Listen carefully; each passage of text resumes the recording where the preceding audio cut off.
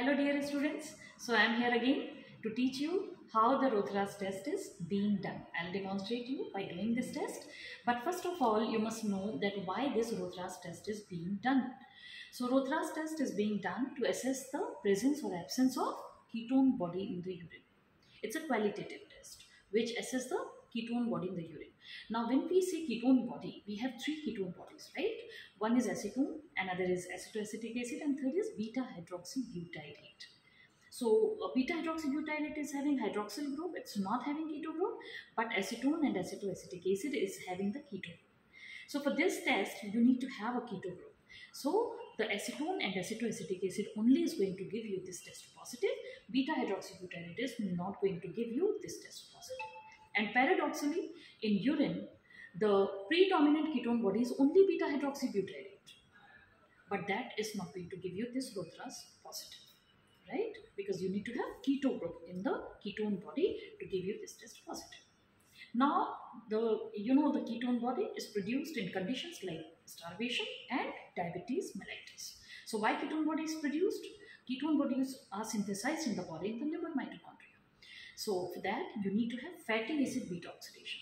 So in condition of starvation and diabetes mellitus, you have lack of insulin, and due to this, glucagon takes upper hand and phosphorylates hormone-sensitive lipase enzyme of adipose cell, which does the lipolysis of stored triacylglycerol, releasing the fatty acid into the blood circulation. And that fatty acid will undergo beta oxidation in liver in adequate excess quantity, then you have formation of ketone body. So the underlying mechanism of ketogenesis is lack of insulin, which is there in the diabetes, which is there in the starvation. So these two conditions we get to have ketone body. And the acetone, this is volatile, this comes out in the breath, giving the fruity odor to the breath.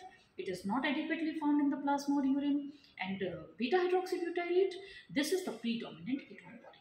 So you must know 2-3 points like the precursor ketone body is acetoacetate, but the predominant ketone body in the plasma or any biological fluid is going to be beta hydroxybutyrate. Acetone is not adequately there because it is exhaled in the breath, giving the fruity odor to the breath. Alright, so with this much of information, let's go and see how this ketone body analysis, qualitative analysis is being done in the urine. So for this Rothera's test, you need following material. One is ammonium sulfate, another is sodium nitroprusside, then you need ammonia reagent, and of course the urine which is to be tested for it. So take a clean test tube and just hold it with a test tube holder, because you are going to use so many chemicals, it should not fall on your skin. I'm not using gloves because this is the artificial urine which I have prepared. So now 5 ml of urine is taken in the test tube with the help of a glass pipette like this, right? So 5 ml of urine is taken. You see, this is 5 ml of urine which is taken. Now this urine is to be saturated with ammonium sulfate. The role of ammonium sulfate in this test is to precipitate the protein, if any, in this urine solution, because see, the protein interferes with this test. So you need to precipitate the protein in this test.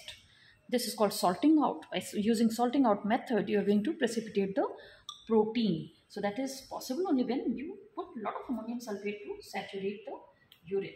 So now you see, it is ammonium sulfate which is added in this to precipitate the protein, if any, because if the patient is having nephropathy also and the protein is lost, that protein will interfere with this test. So you have to sediment that protein at the bottom of the test tube.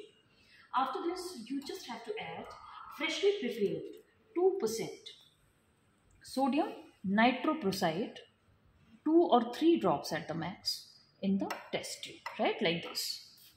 And don't shake the test tube, because now you see, you're going to pour the ammonia from the side of the tube. You can use 1 ml approx ammonia. Don't pour much because the ring will diffuse. So just half ml to 0.75 ml of ammonia if you use, that will be sufficient, for this test. And then you leave it in a test tube bag and wait for a minute. Don't shake the tube. Just wait for a minute time. You will see that after a minute time, a ring will be formed at the junction of two layers, that is ammonia and sodium nitroprusside, and finally you get to have this kind of ring formation, which you can appreciate. What color is this? This is violet color or purple color, right?